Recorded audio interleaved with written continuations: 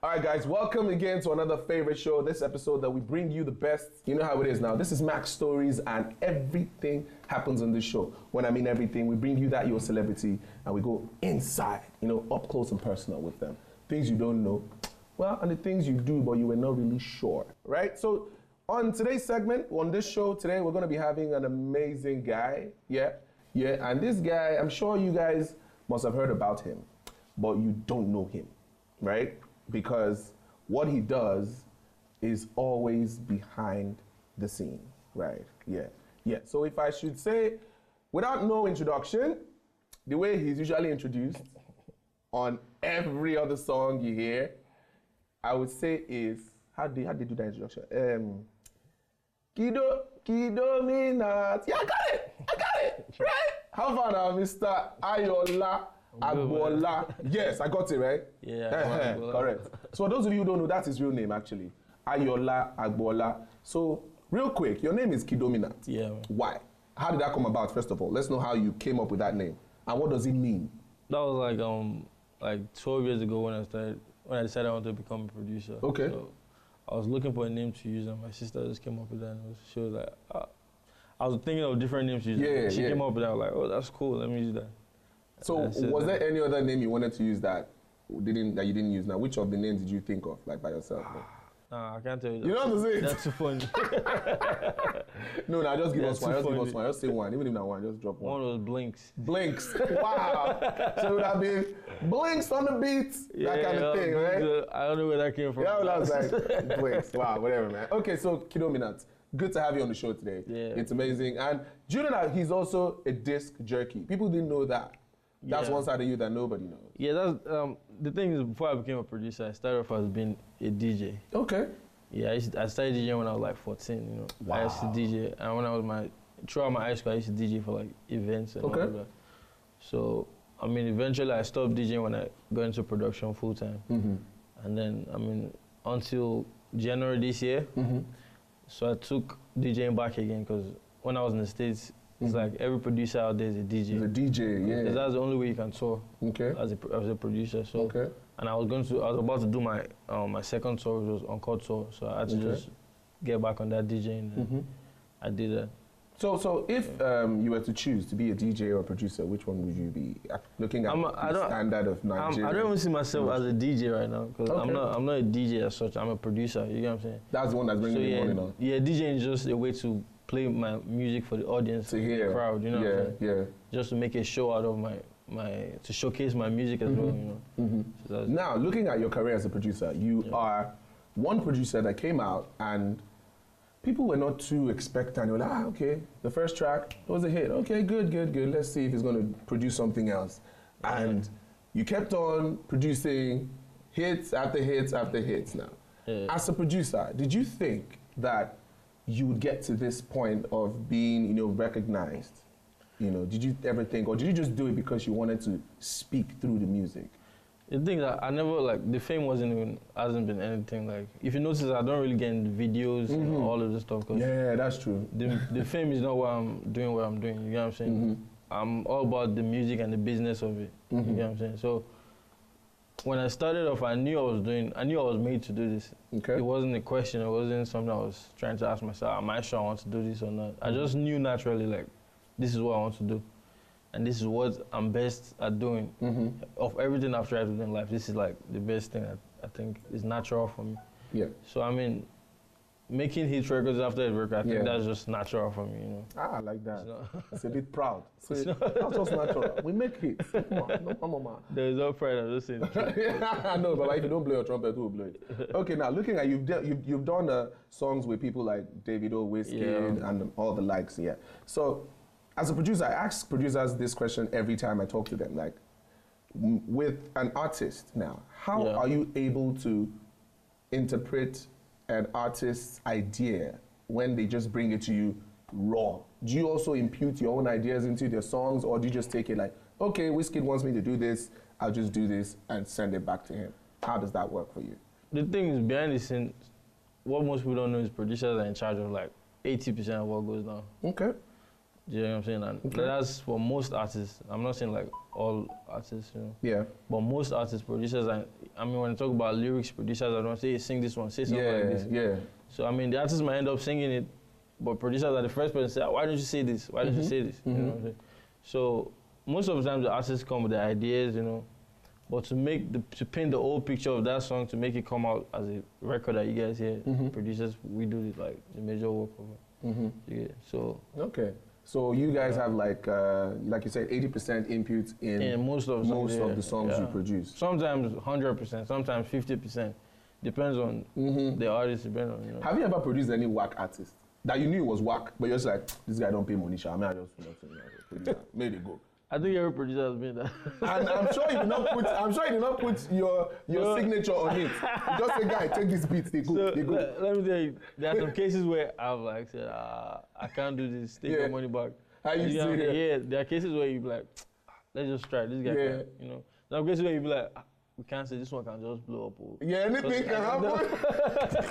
So you have to just, just go with your guts at the end of the day. So there's no time you've had an altercation with an artist, like, no, don't sing it this way. I say, no, this is the way I want to sing it. No, that kind of argument. Definitely refunding that kind of person. Because if you can't sing and you can't take help, that's two problems. Then there's a problem. Yeah, that's two. That's two problems. Yeah, that's a big one.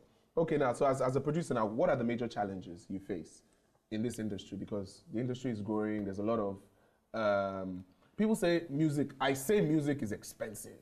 Yeah. It's very expensive, you know. So true. As a producer now, what are the challenges you face in this industry? You know, putting your stuff together, getting it out there.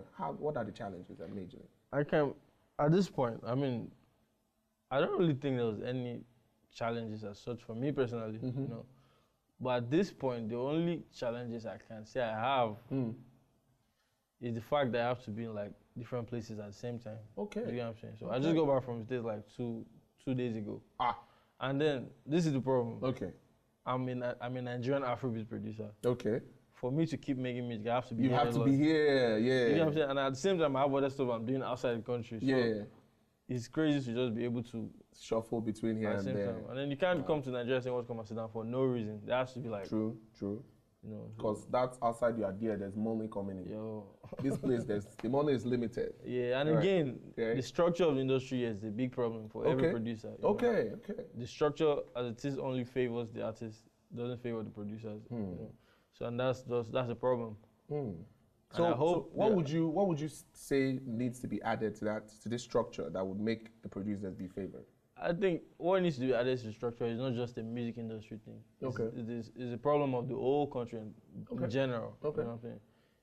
Our country is lawless, we all know that. Yeah. Because if there's laws, there's no way somebody is going to be producing and not get royalties off their songs. True. Somebody's going to get locked up for that. You get what I'm saying? So, I mean, Nigeria as a whole country has to fix a lot of things. Before we even say we're not. Because if you tell them you want to pass one bill of music, they will tell you, with all the problem with this Nigeria. It's music you want to fix. I get you. It's a whole lot. But I mean, when it comes down to the music sector, I think there should be a structure that makes everyone that puts effort into making or creating a song earn from it. Now, talking about Nigeria now, as you mentioned this country, I said, let's dive into something else a bit. Now, this current situation about the SARS thing, harassing people, harassing artists and people who look like artists.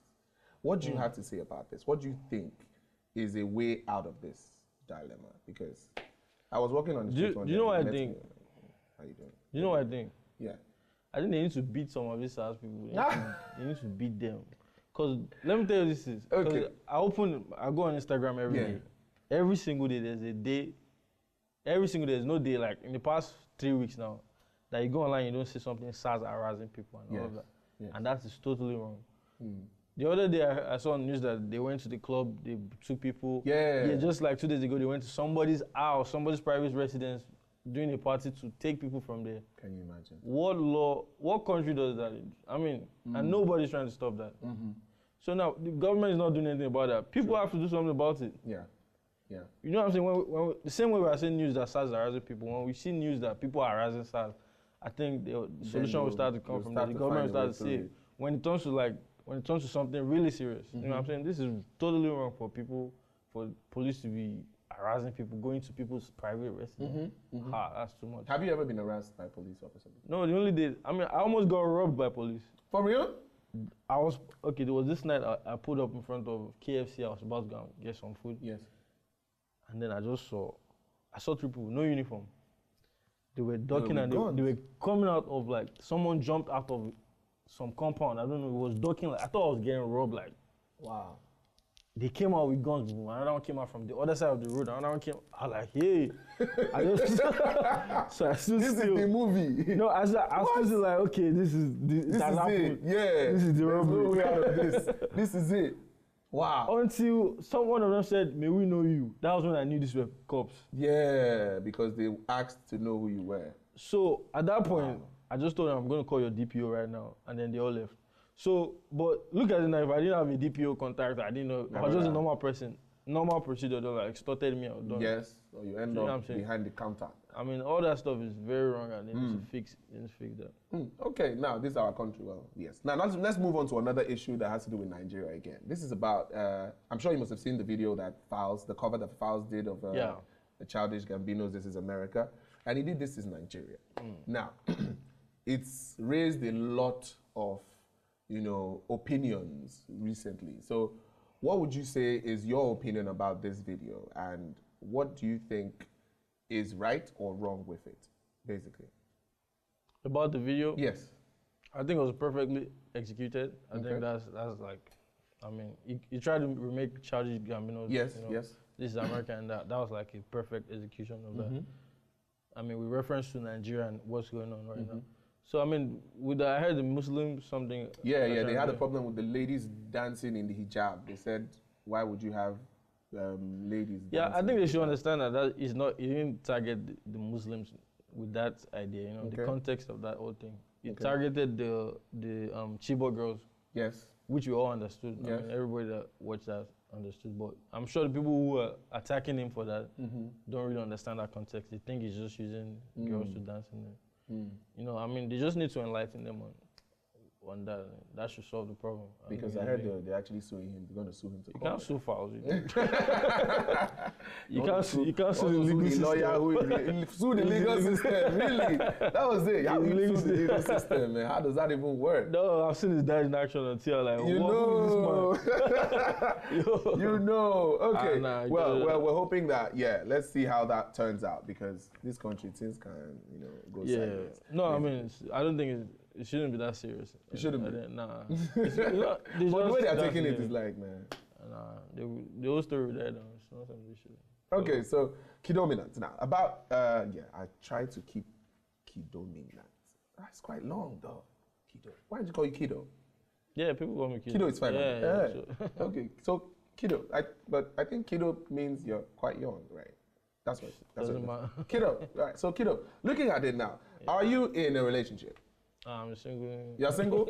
Searching? Single and searching, lonely? looking, everything. Everything. You're all of them, all the above. Okay, the reason why I asked this is because we're talking. There was an interview about with Chimamanda. I'm sure you know Chimamanda. She had an interview with Trevor Noah, and they were talking about chivalry, men opening doors for women, blah blah blah blah blah, and all that works.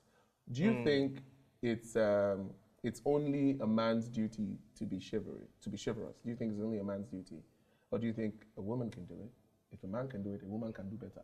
That's the saying, right? Yes. So I mean, Amanda, I respect her a lot. Yeah.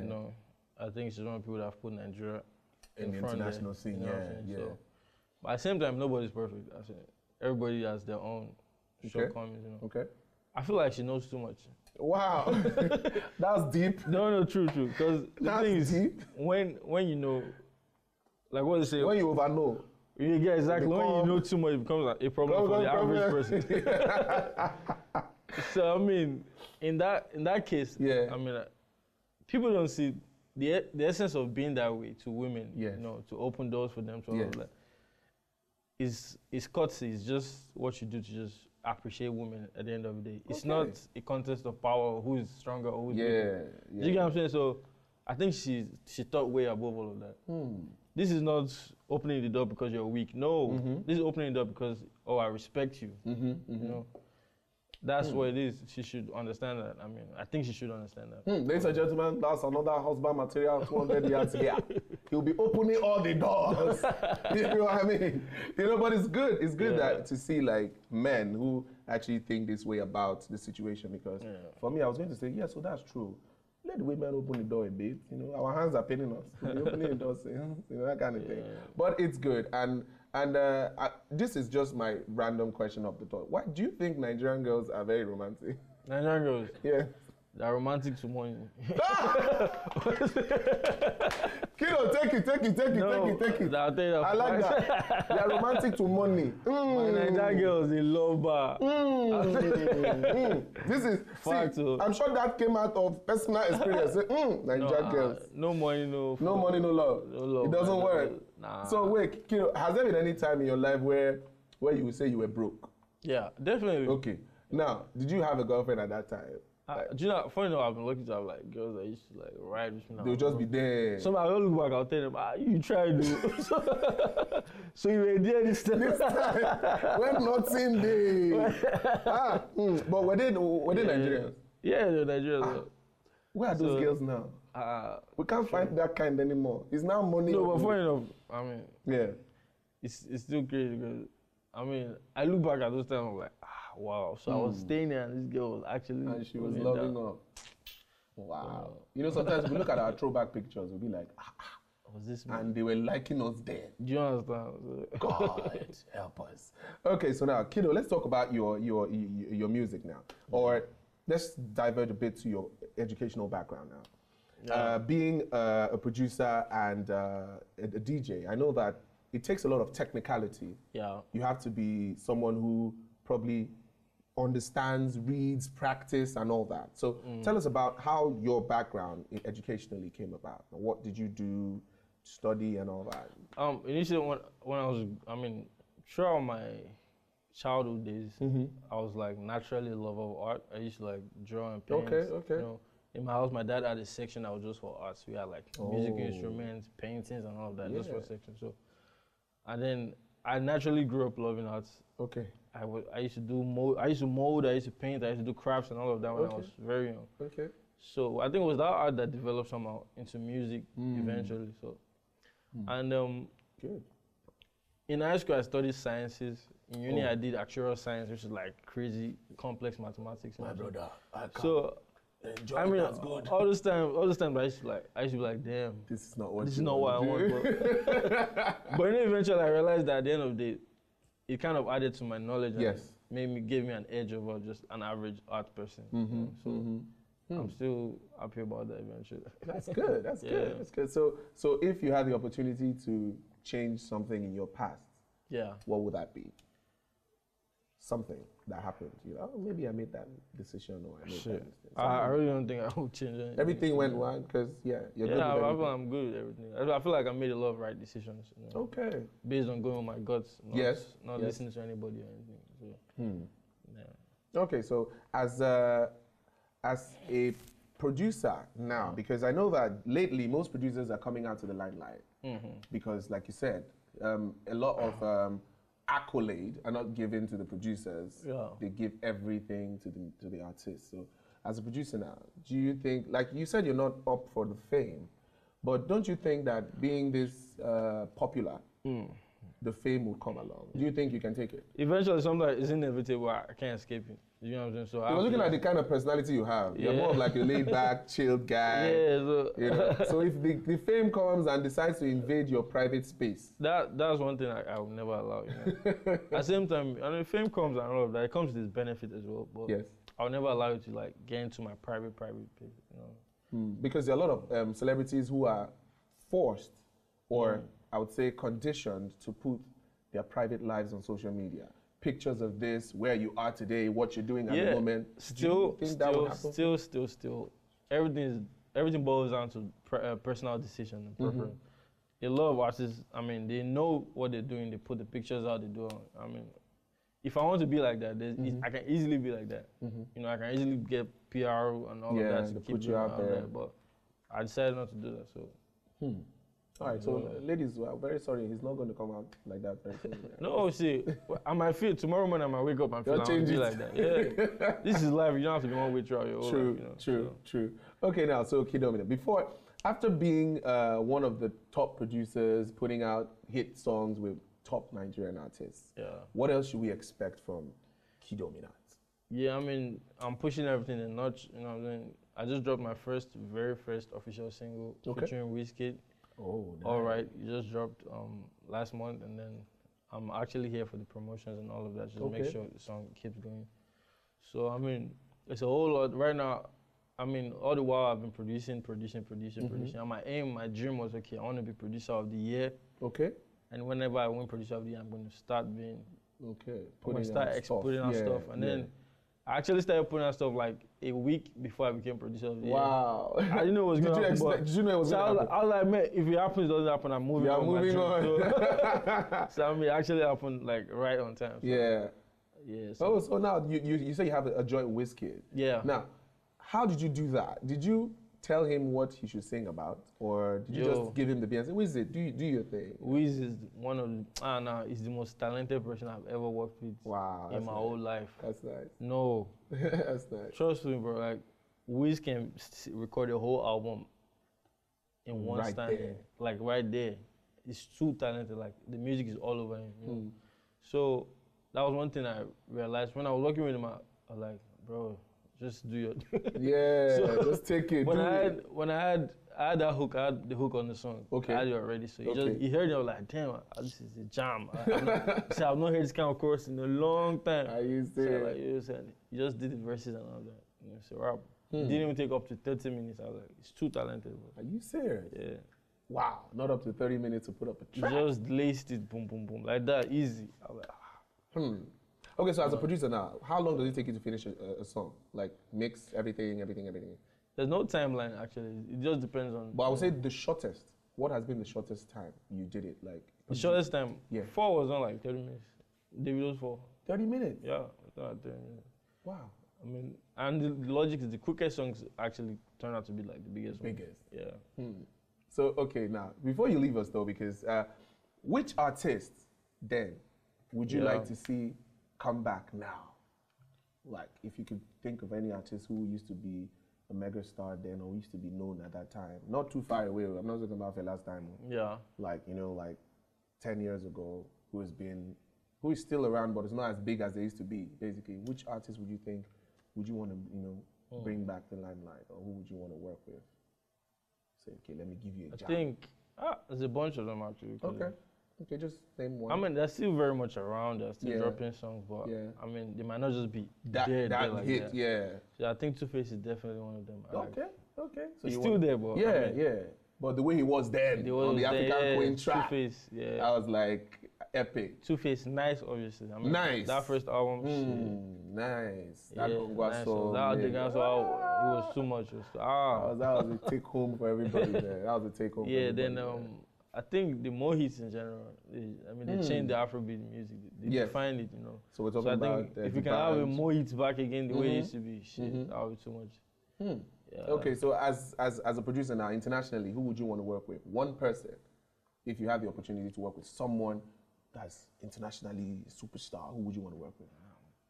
Okay, right now I'm already working with like some of the artists that I've dreamt to work with in the States. Wow. So I mean, I'm not gonna say anything. Give us some gist now. But I'm gonna say, I mean, the person I actually want to work with is Drake. Drake. I wanna work with Drake. He's an amazing artist, to be honest. He makes great music all the time. There's 90% chance that anything he drops is gonna be a hit. Yes, actually. So. Yes. Well, I don't know how he does it. Maybe there's one Baba somewhere that's no, cooking. There's no Baba. It's Nigeria. Take it, roll it, just say it, and it becomes. All right, nice one, man. All right, guys. So this is the one and only kiddominant. I know a lot of people don't know him, but hey, look at him. He's single, ladies. He's searching. He's desperate. Single and searching lonely. Wi-Fi. You know what I mean? So how can people reach you on social media? Just let them know your handles and stuff like that, so that you can follow you, slide into your DMs. You don't know, anything can happen. Yeah, all my social media accounts are at kiddominant. That's kid and dominant written together as KIDDOMINANT. At kiddominant, that's Instagram, Snapchat, Twitter. And on Facebook, don't go and fall for all those scammers that there are like 50 scamming pages They'll there. give you names. So on Facebook, I'm Ayo Kiddominant Agbola. Okay. So that's it. So remember, it's Ayo Kiddominant Agbola on Facebook. Yeah. Don't go and be deceived by anything. So, Kiddo, thank you for coming through. Pleasure. We bro. appreciate this. Nice one, nice one. I like your chain, by the way. Yeah, thanks. I mean, thanks a lot.